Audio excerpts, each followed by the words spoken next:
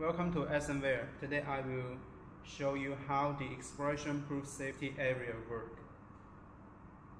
Firstly, kindly note that the maximum open circuit voltage is below 27 voltage and the maximum short circuit current is below 100 mA.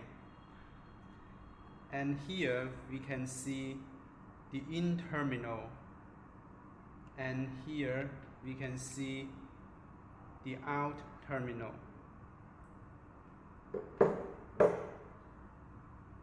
Now we can see the out terminal valves has connected with the strong sounder.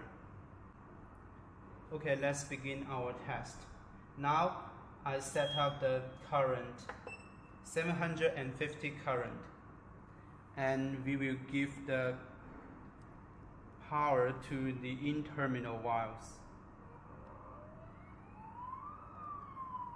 Now we can see the current here became 63 mA, and